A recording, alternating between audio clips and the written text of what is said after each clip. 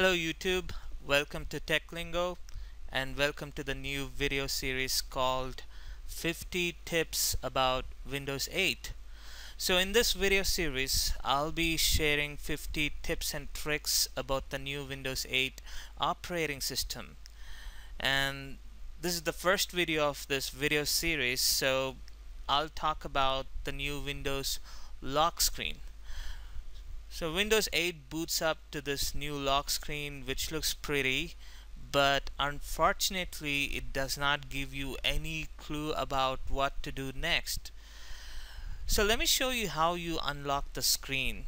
There are several ways to do this.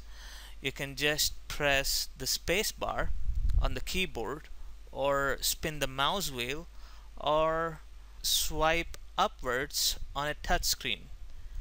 Just like this, and you'll get the login screen with the username that you created during the installation of Windows 8, and whatever password you have set for this username, you can type in the password.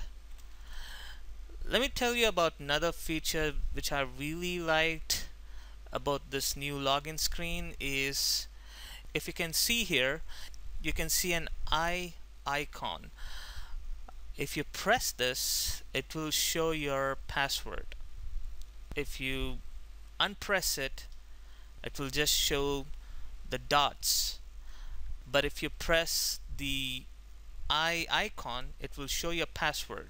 This is very useful whenever you have problem with your keyboard.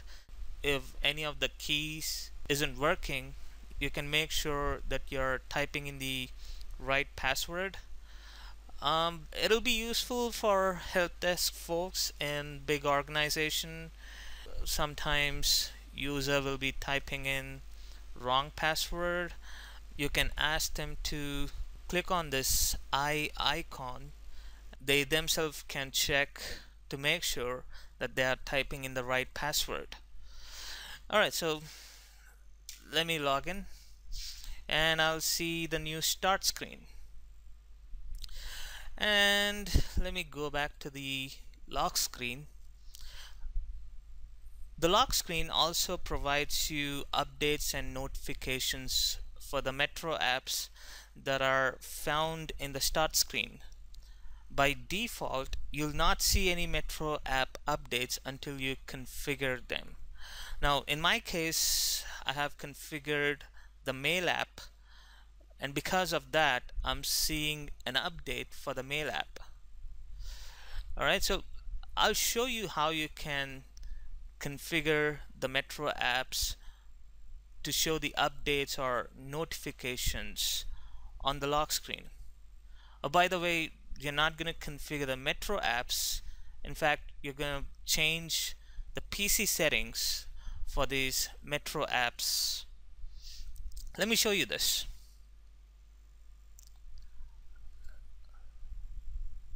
Let me log in. Alright, now that we are in the start screen, you should go to the top right corner of the screen and you'll see these charms on the left side, and you have to go into settings, and in settings all the way down you'll see an option that says change PC settings. So click on it.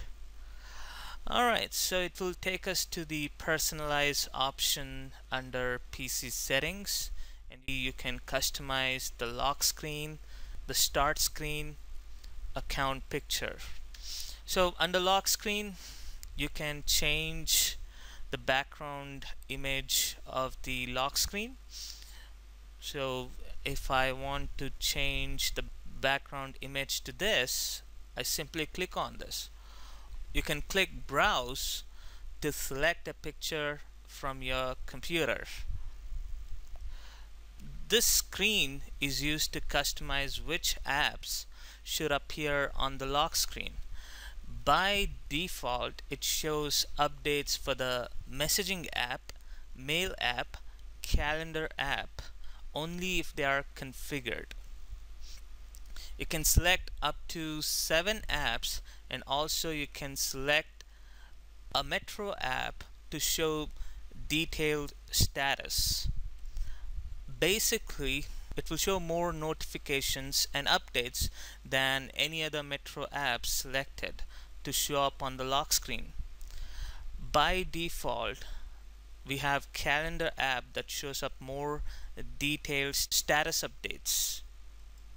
So I can click on this, I can select either Calendar or the weather, or nothing at all if I click on don't show detailed status on the lock screen.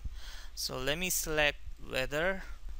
You can also have third-party apps to show up on the lock screen to show their updates and notifications, only if they support them. Let me go to the lock screen.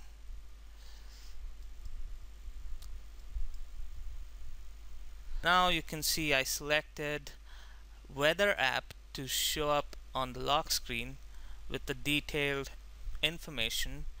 You can see the weather app is showing more information about the weather of my city. Alright, thanks for watching the video. Please click the like button if you like the video. More videos will be coming up, and please click subscribe to watch the second video of this video series.